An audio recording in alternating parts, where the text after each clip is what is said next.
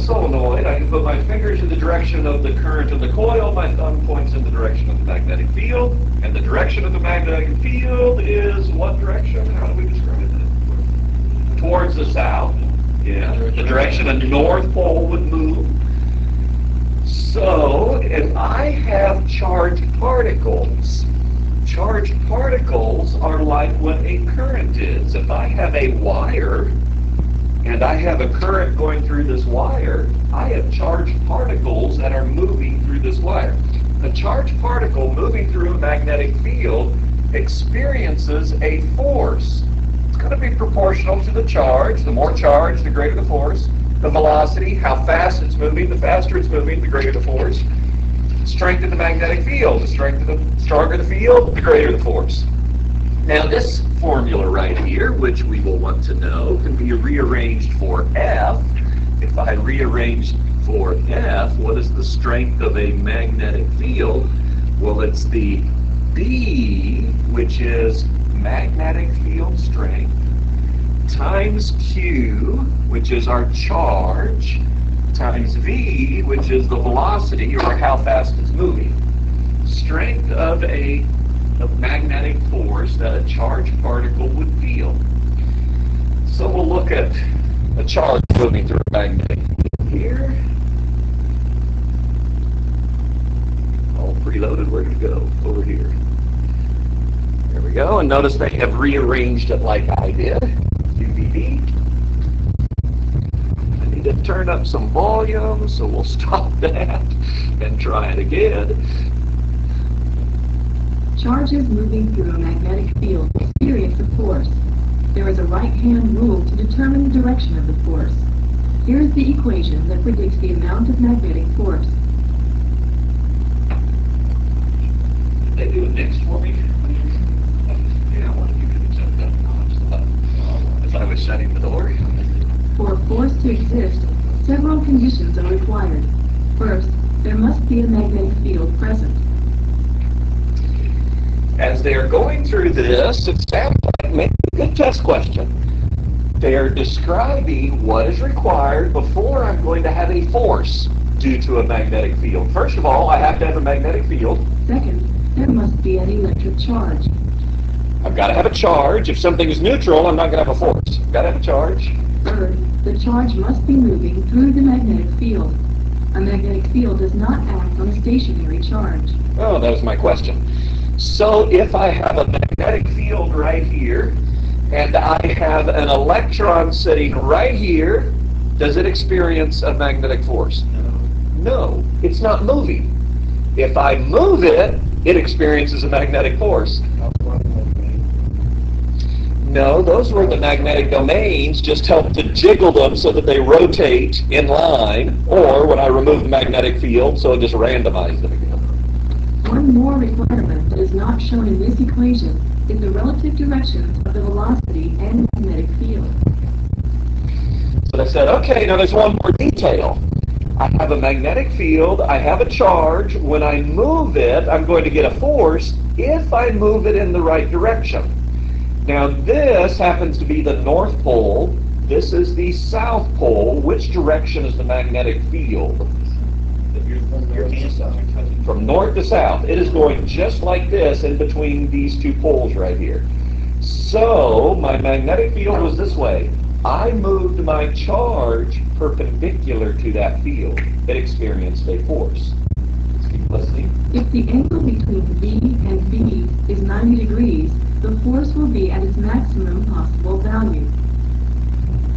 As the angle between the two directions shrinks, so does the resulting force. If the two directions are parallel, the force goes to zero. Go ahead. So is that what kind of like torque? Yes, yes, it's a relationship like that. So let me do my fingers. This is a magnetic field that's going on. So here's my electron. If my electron is going perpendicular, I have maximum force it experiences. If I start going at an angle, then it's going to go at a less and less percentage, probably a sine or cosine relationship. If I'm going parallel, no force. I have to cut across the field lines. we sometimes say. If I cut across them, I feel a force. If I'm going with them, I don't feel any force.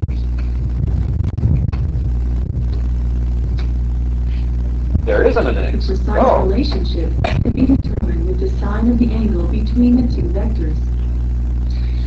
So there we go. If I get the sine of the angle is going to give me the opposite of that angle. So notice this opposite is the perpendicular component, is what it is. All right. Done with that for the moment. The direction of the magnetic force on a moving charge is always perpendicular to both the magnetic field and the velocity of the charge. So now we need to know what direction is that force acting. I had a magnetic field going like this. I had an electron going like this. Which way will it feel the force? Our right hand is going to be useful force. An alternate right hand rule, another one, can be used to find the direction of the magnetic force. Before I do that last bullet point, let's look at our right hand rule right over here. Okay, here we go. Our right hands are coming up. We hold our fingers straight this time. Our fingers in the direction of the magnetic field, my thumb in the direction of my positive charge. This is like conventional current. And out of my palm is coming the magnetic force. So everything is perpendicular to each other. Magnetic field, perpendicular to the velocity, perpendicular to the force that we have. So what about my electron? Okay, I was going to do it here. I had my, where is my north? Right here. My north to south, so here goes my magnetic field. Now I moved my electron this way. So my conventional current is the opposite of that electron. Remember that. Your motion of the charge is the positive charge motion. So if they give me a negative charge, I have to go the opposite. So which way will it feel a force?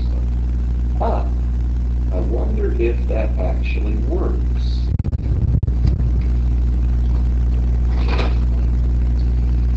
Let's see here.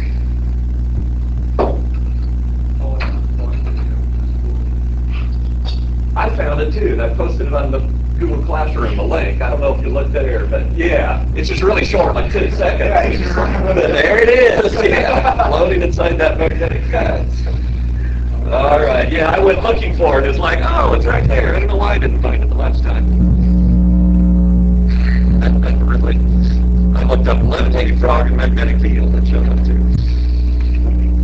Okay, so let's try this out here. I am going to make a complete circuit. It's really a short circuit because there's really no resistor on this thing. And I have it.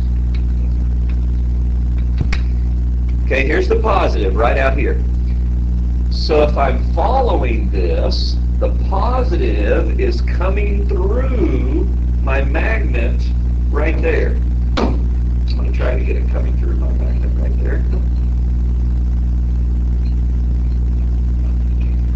Yeah, I just want it to kind of balance there in the middle. Yeah, that's good enough. It's balancing in the middle. So here comes my current. So my thumb is going to go the direction of my current. Did I get my north on the right side? Nope. There we go. So I have my north right here. So here's my thumb in the direction of the current. Here's my fingers in the direction of the magnetic field. Which way should the force be going? Up. I wonder if that wire will go up. So you go.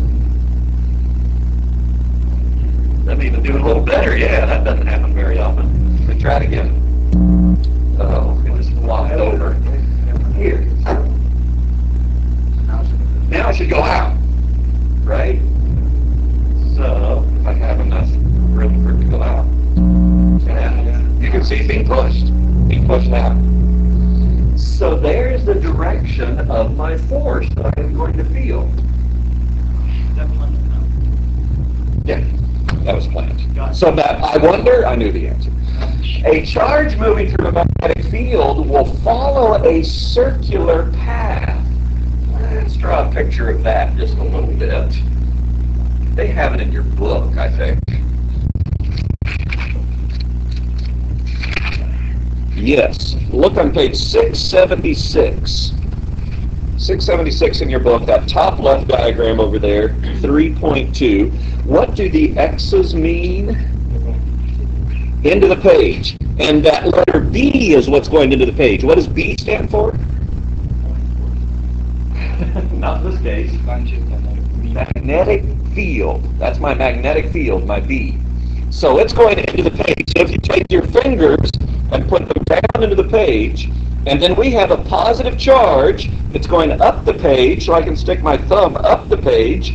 Which direction is that force going? Left. Left. And if it keeps going left, that becomes a centripetal force, center-oriented force. Circular. Your thumb always goes conventional current direction, positive goes. Yes, thumb always goes positive. So if you get negative, make sure you flip it around so it goes the right direction. Okay, so let's try this over here. Well, let's stick with our right hand. Let's not get all mixed up. 675, number 2. It says, if an electron in an electron beam experiences a downward force of 2 times 10 to the negative 14 newtons. So I've got a force, 2.0 times 10 to the negative 14 newtons, and they said it was downward. So I'm going to draw an arrow down. That's the direction of my force, and it's from magnetism. And what was the particle that was moving downward? What did they say? An electron. So I'm going to remind myself that it was an electron. An electron has a negative charge. In fact, what is the charge of an electron? Negative 19. We'll call them coulombs. All right.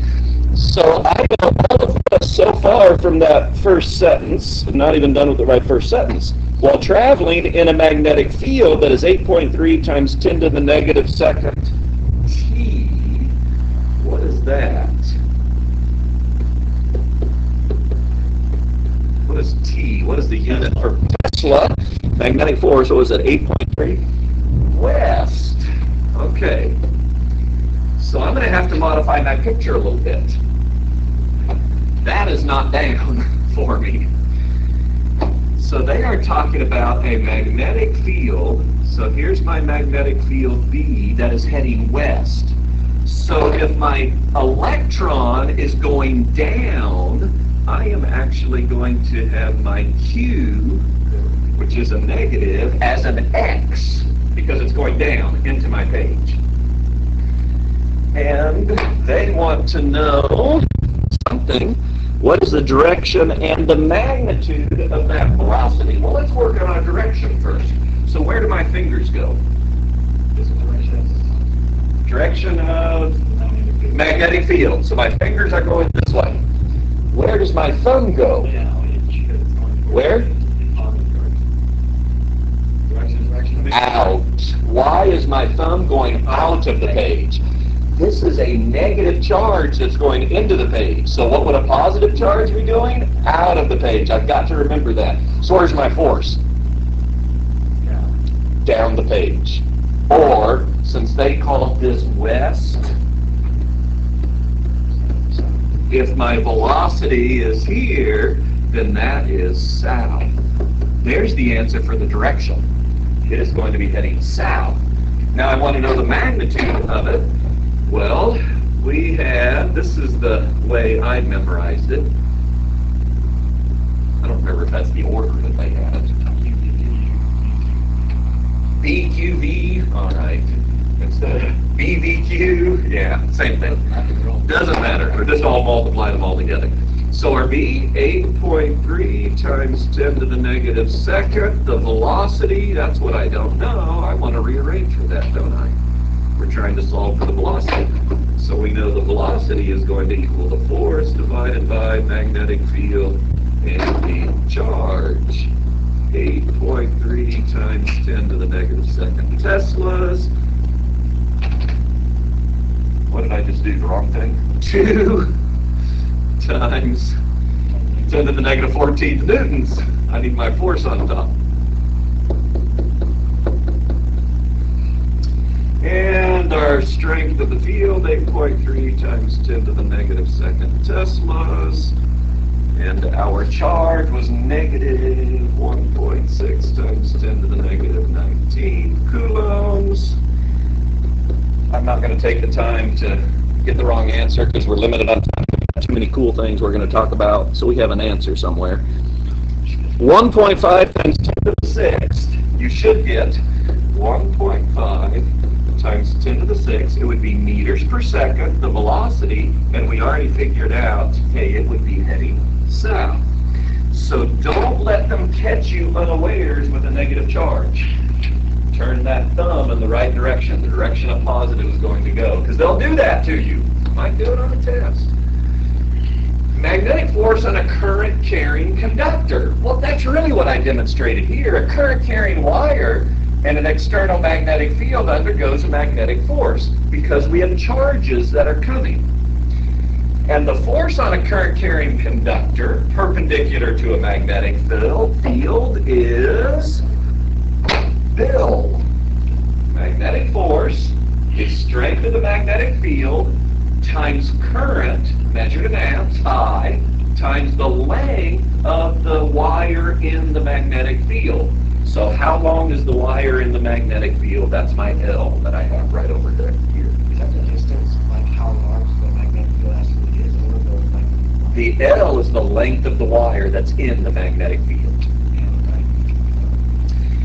So right here, a wire, and this is really what I demonstrated. If I have my current, and my thumb goes in the direction of the current, because that's always conventional current, my fingers go in the direction of my magnetic field. I've got those X's, so it's going in. So there's my magnetic force coming out of the palm of my hand.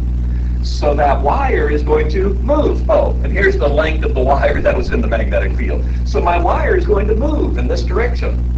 Now, we had that moving out. What if I change the direction of my current? What's going to happen to that wire? Should move in. So, where'd my switch go? Should move in. So here it goes. Well, it's trying to move in. Maybe if I hung it like this, it might move in a little better. There you go. You can see it moving in. Like a couple months. Yeah, that's right. Right. That's exactly what happened. So, let's look at 2 parallel current carrying wires. So let's say I have 2 wires that are like this. Both of them are carrying a current. They exert a force on one another. Equal in magnitude, opposite in direction. We'll figure out why that's going to happen. If the currents are in the same direction, they will attract each other. If the currents are in opposite direction, they will repel each other. We'll talk about loudspeakers next. Why? We're going to use our right hand and figure out why. So right here, we have 2 wires carrying current in the same direction. If I put my thumb in the direction of the current, my fingers are going to curl in the direction of the magnetic field. So there in blue is that magnetic field. Which direction is the magnetic field from this left wire moving right in between here? Which direction is the magnetic field right at this position where I'm pointing? Where is it? Into the board. Into the board. I'm going to draw a little X. That's the magnetic field right there. Now if I come over here, right hand, curls like this, what direction is the magnetic field in between those wires? Out of the board. A dot like this. Tell me what opposite poles of magnets do. They attract each other. What did they say is going to happen right here? They're going to attract each other. There's why they're going to attract each other. Right here, current going this way, in between, again, I have a magnetic field X right there. It's going into it. Change the direction of my current, so it's coming down. My right hand curls right in between X again. It's going into the board. Well, these are both the same direction, the magnetic fields. What do like poles do? Repel each other. And so they are going to push each other away. So there goes the repelling. Okay, so your right-hand rule is going to tell you what's going to happen. When you're taking the test, you're probably going to be doing a lot of this stuff. All right? So you need to pay attention to your right-hand rules. Speakers, they said loudspeakers. Speakers use magnetic force to produce sound. What is a speaker made of? What's this thing on the back? That is a magnet. That's just a big old magnet. All right? There's just a big old magnet. Now, right here, what do I have? What's that reddish color stuff? That's a coil of wire. And if you notice, this magnet has a hole, a ring, it's a hole right there, that coil just fits right over so that the wire is in the magnetic field. The wire is in the magnetic field. Here we are. We've got wire in a magnetic field. The entire length of it. The entire length of it is inside the magnetic field. So I get an even stronger force is what's happening to it. So when I pass current through it, it is either going to be attracted or repelled, because this magnet is the magnetic field that it will either be attracted to or repelled from. So if I hook up this speaker, that one doesn't work, it's been taken apart. If I hook up this speaker to a direct current, let's see, I wanted to get my yellow on the red. Where'd my green wire go? Right over here. So we'll hook this one up right there. We'll get a negative hooked up.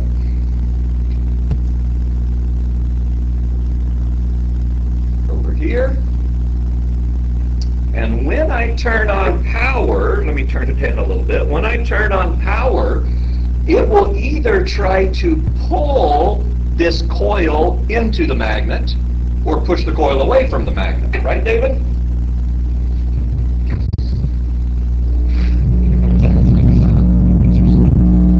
So let me turn it on. What do we do? Push it out and push it away. So if I switch the direction of my current, what's it going to do? It's going to go in. So let me switch the direction of the current. Turn it on.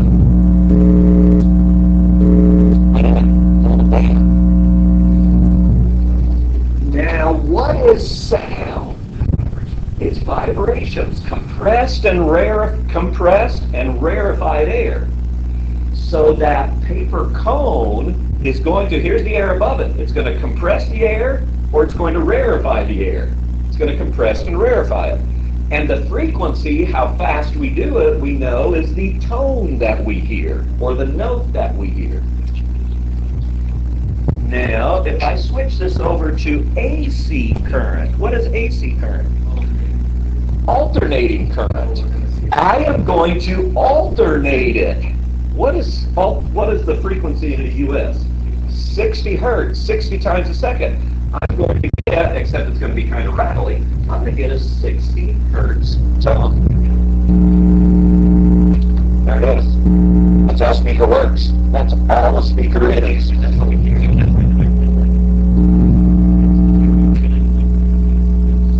Yeah, that's what's going on. You got a 60 hertz vibration going on. It's a no, because I have a 60 hertz. Now, I should have asked me that this morning when I was getting my stuff. I don't have time now. But I've got one where I can change the frequency of it. And it just changes the tone. But our point was not the sound today. Our point was it's a magnetic field interacting with a current that creates a magnetic field, and those two magnetic fields interact. They attract or repel each other. And depending on how fast I do it, that's the notes. That's what a speaker is. So you can build a speaker. No big deal. All right. Well, maybe it'll take a little work. But. So, page 678, number 4. Let's see what we have here. The magnetic force acting on a wire that's perpendicular to a 1.5 Tesla uniform magnetic field. So our B, 1.5 Tesla, and we have a wire that's perpendicular. This formula only works when it's perpendicular because we want our wire to be perpendicular. That's the maximum force. What happens if my wire was parallel to that magnetic field? No force. Yeah, no force.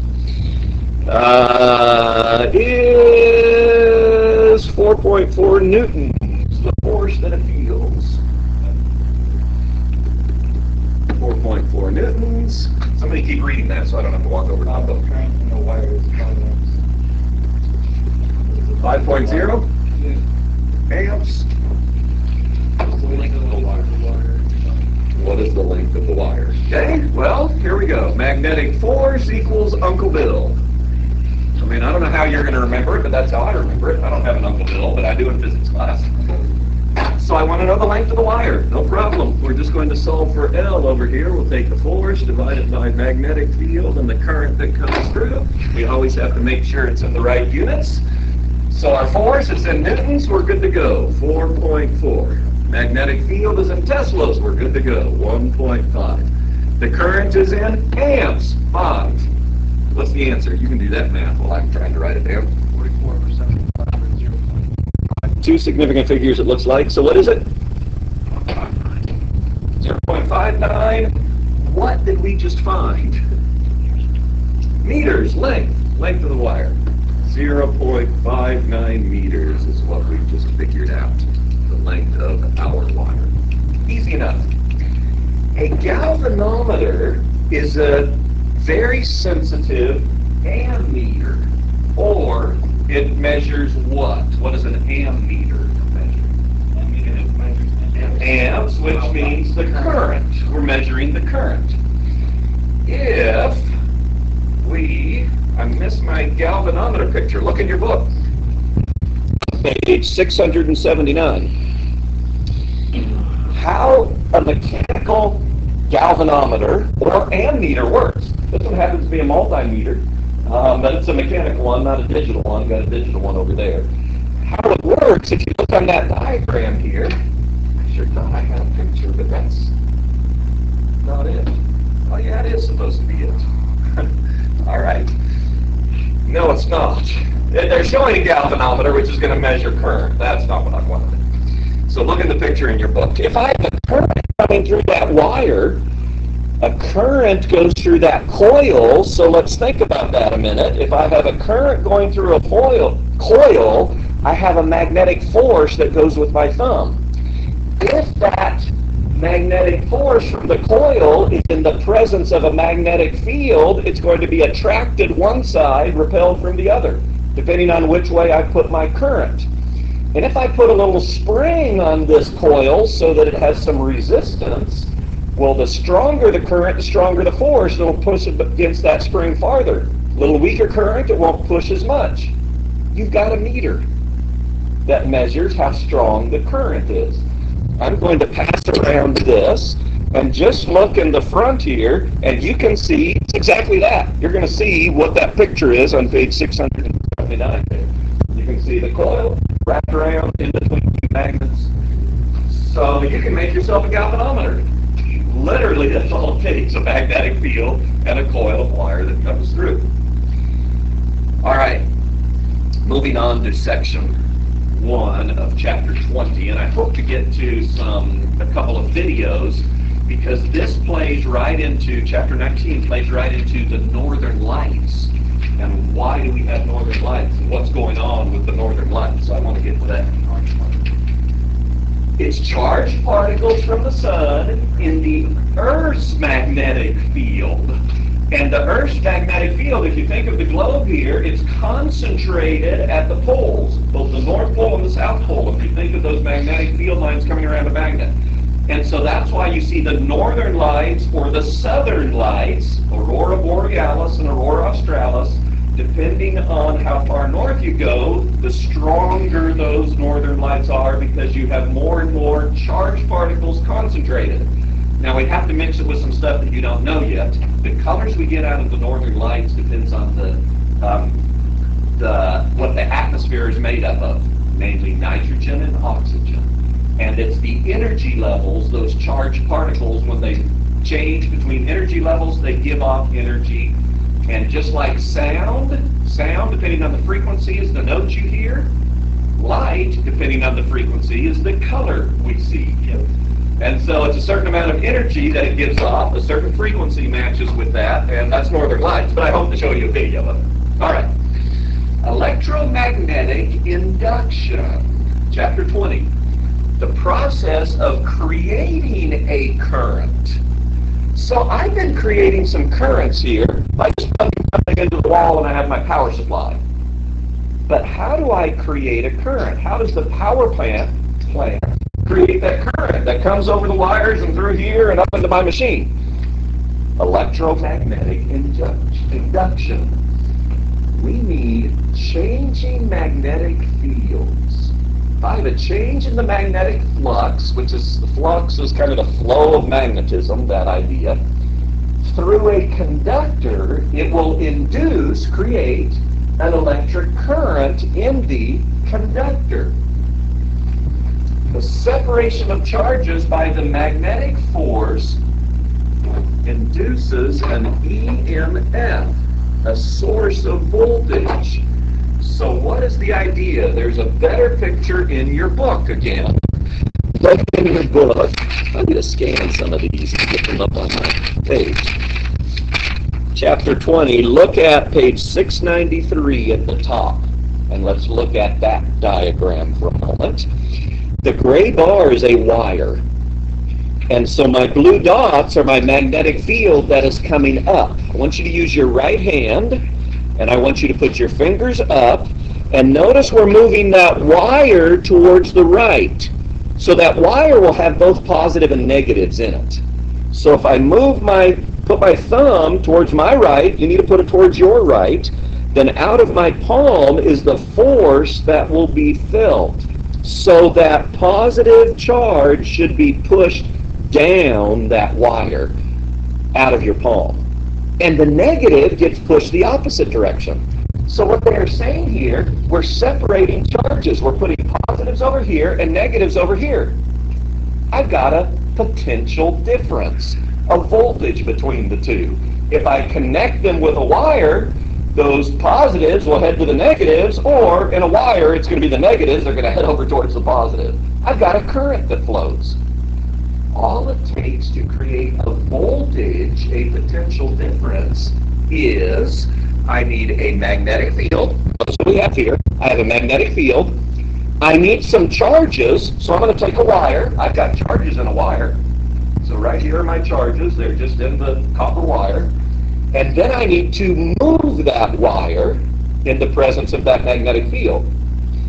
Now let me ask you about relative motion for just a moment. All right, there's a magnet right there. So I've moved this wire in this magnetic field. What do you think if I move the magnetic field in a stationary wire? It's the same thing. I don't care which one you do. It's the same thing. I just need relative motion between those two things. Come up around the table. So I've got my multimeter. I am going to turn on the multimeter to my most sensitive voltage setting, and I am going to connect it to a coil of wire so that I've got lots of wire, because the more wire I have, the stronger that I can get out of this.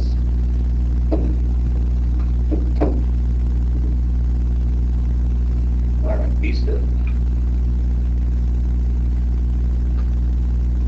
Let me move these other things away from it. So what is that meter reading? 0. Here's a magnet. That's a pretty strong magnet. Here's a magnet. And I am going to move this magnet. It has a magnetic field around. I'm going to move it into this coil. It's about at the table, but you probably saw it happen. Did you see what it did? Yeah. Now let me just let it set right there still. Is there any current or voltage? No, nothing. But now I'm going to pull it out. You see it go to 0.5? Now I'm going to push it. Not coordinated. I'm going to push it in. It went to about a positive 0.6. I'm going to pull it out. Ooh, it was a negative 1.2. Positive something, negative. I am generating electricity just by doing that. Moving a magnet in this. Bigger magnet, bigger coil, do it faster. I'm making electricity. How do you mark it? I'm pushing it right now. Oh, so you push it into something? Yeah, I'm pushing it right now. I'm just pushing it through the meter. That's all I'm doing right now. So all a power plant, you can have a seat. All a power plant does, an electrical power plant, is one thing. Well, three things. In order to generate electricity. It has a magnetic field, it has a coil of wire, and it moves them. So it will spin either the magnet inside a coil, or it will spin a coil inside a magnet. We don't care which one happens. And the stronger those magnets are, and the more wire, and the faster it goes, the more electricity is generated. Yeah.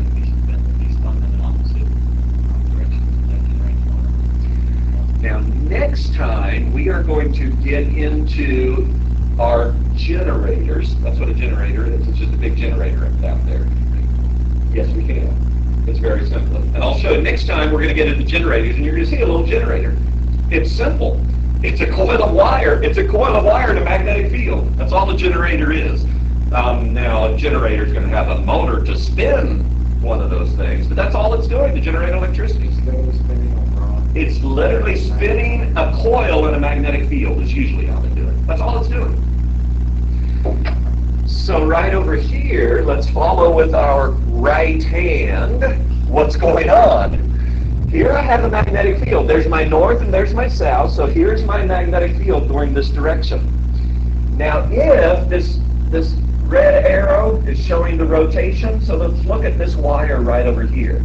That wire is heading up. So I need to have my velocity heading up like this on the right side here.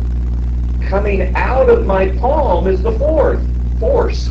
Sure enough, there it goes. There goes my current, following that arrow, coming out of my palm. Now, what's happening on the other side of this loop, this coil of wire? Well, it's heading down, when it's being spun. So my fingers in the direction of the magnetic field. For this part, I need to put my thumb down, the velocity. So it's pushing it out my palm that way, hey, in the same direction. So this, except I twist all my wires up, I have a direct current generator. It's called electromagnetic induction. That's going on right there.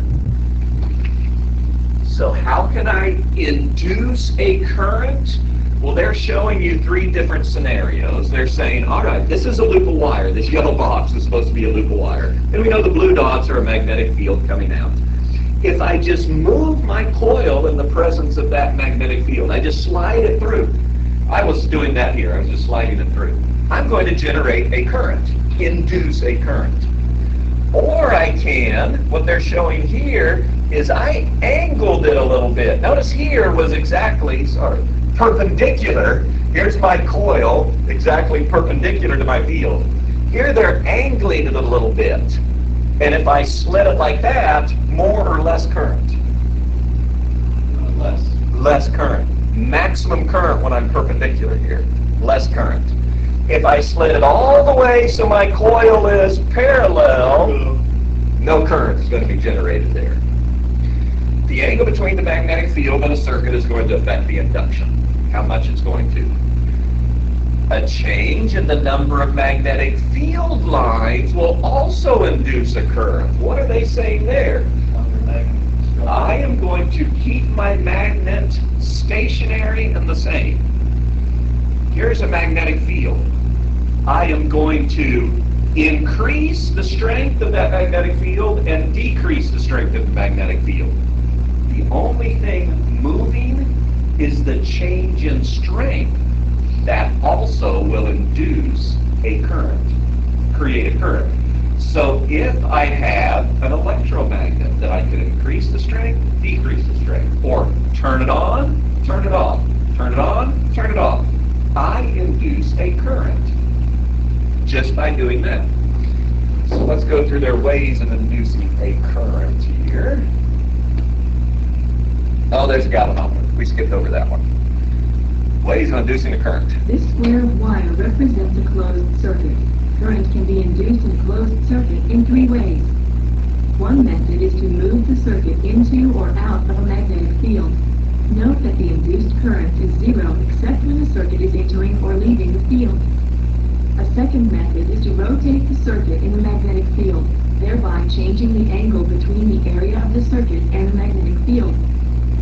The third method is to change the intensity of the magnetic field itself. The induced current is proportional to the rate of change of the magnetic field intensity. So even when the magnetic field is dropping, I induce a current. Increasing, I induce a current. It doesn't matter which one it's doing, it's the rate of change. I could be dropping it or increasing it. It's how fast I'm doing it. That will be how much current I generate. Let's see what this one is before I move on. Okay, we're getting there. I've got another cool demo that I've got to get to here. Lenz's law, here it is. The magnetic field of the induced current. Now let's understand what they just said. If I induce a current in this coil, we already learned if there is a current in a coil, it has a magnetic field.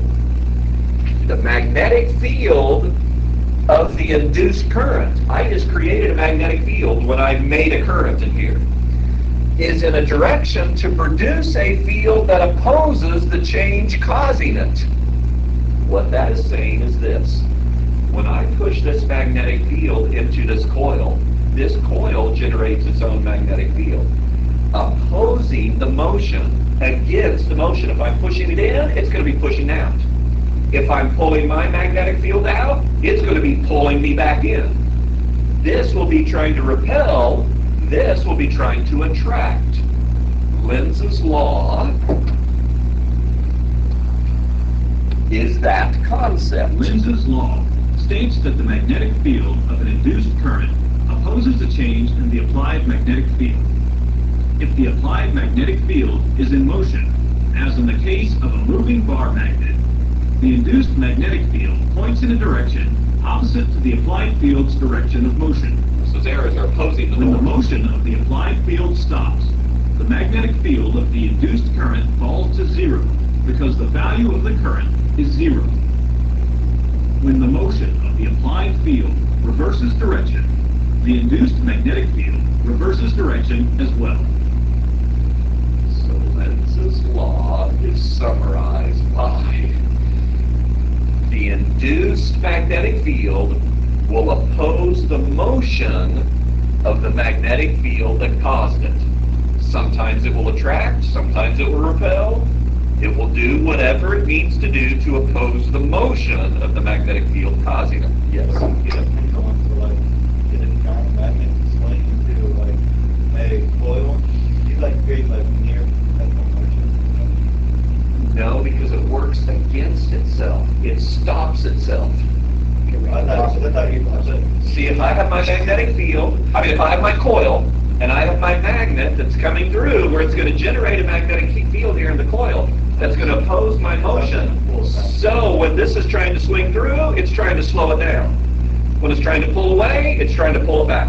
It will stop it fast. The opposite of perpetual motion is what's going to happen. The two coils go. Both coils will have the same effect that is going on. So, all right, let's look at Lenz's law right over here.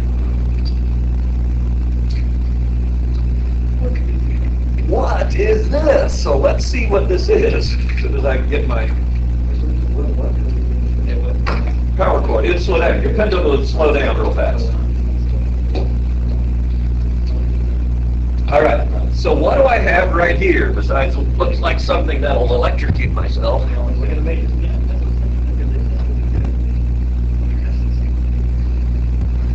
Okay, what I have right here is a coil. Inside this coil are rods, metal rods, ferromagnetic rods. So if I put a current through here, it will strengthen the magnetic field right in this area because of those rods. If I put the current one way, if I put the current this way, then I have a magnetic field like this. If I do the current the other way, magnetic field like that. If I have a coil in the presence of a magnetic field, then, and there is motion or change of some sort, I will induce a current in this coil. This is just a little aluminum ring that carries electricity. And this induced magnetic field will do what to this magnetic field? Oppose the motion. Lenz's law. It will oppose the motion. So, what I am doing is I have connected it up to AC power. So I'm continually changing. I haven't turned it on yet. I'm continually changing my magnetic field. That's what I need. I need a change of some sort. I've got a changing magnetic field into this. So I don't have to try and move one thing. I'm letting the AC current do it for me. And if I turn this on, some of you weren't looking, we'll do it again. They opposed each other. This magnetic field opposed this magnetic field, and it shut it off. So if I do two of them right here, it shoots it off a little higher. So if I do, what's different about this one? What effect will that have?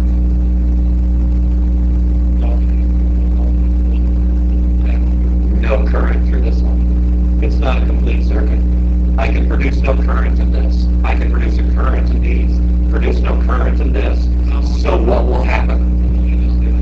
Nothing. Because it's not connected. The current is not connected. Now, feel the temperature. Yeah, room temperature, kind of coolish is what it feels like, maybe room temperature.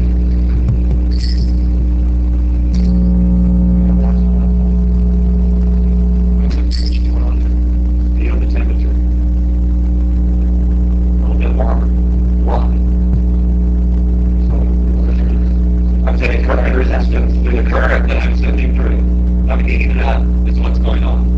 So this is going to continually repel, just like I was showing right here. It's going to continually repel each other. Now it's really changing direction 60 times a second, but it's always repelling. No, it's just happening so fast that the mass of this, it has inertia. So it's not going to bounce back and forth 60 times a second. It doesn't move that fast. It doesn't respond that fast and forth. It shot all the way up. I just put my hand on to see if I just do this, but it goes all the way off.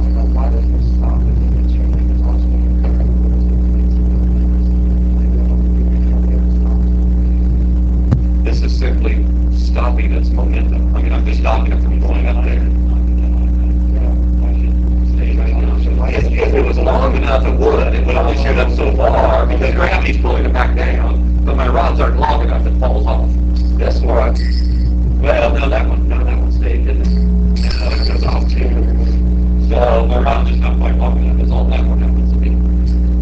So that is Lenz's law, and it has a really cool other effects to it.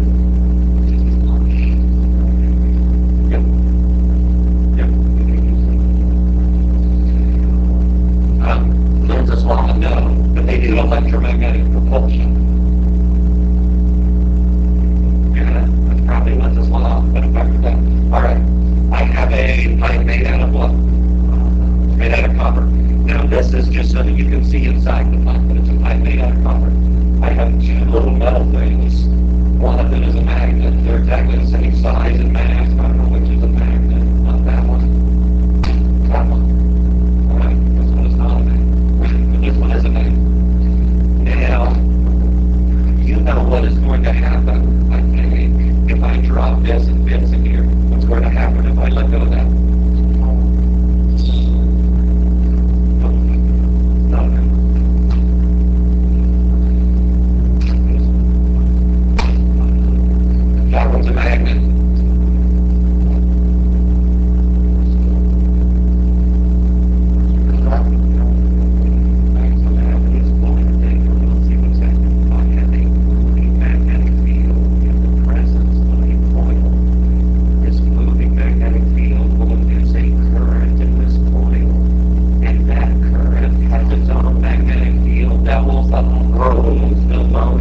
of this one right here.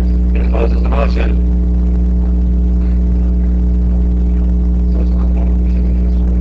Yes, I'm not putting a current in this thing. It's not magnetism. There's no attraction. Oh, there's something in there. Where can I get away? Right? There's no attraction between copper and a magnet. Absolutely. Yep, and that's my magnet. Copper is not attracted to the magnetic force. Absolutely not. So the only time it becomes a magnet is when I've induced a current in it. Here it goes, real slowly, flowing through that thing. That's Lenz's law. What's going on?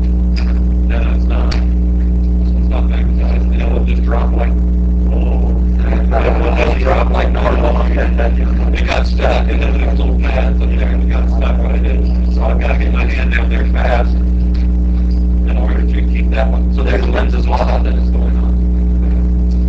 Very last thing that we have, characteristic of an induced current. How strong is that induced current? Is found by this formula, the EMF. The negative means it's opposing the change. N stands for the number of coils, the number of loops that you have. Delta, this is the magnetic flux, divided by how much time, how quickly you are doing it.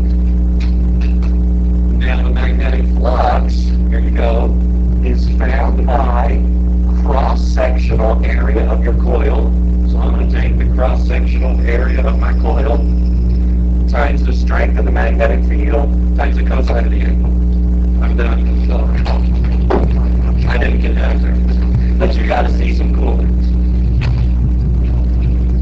I have to find that other little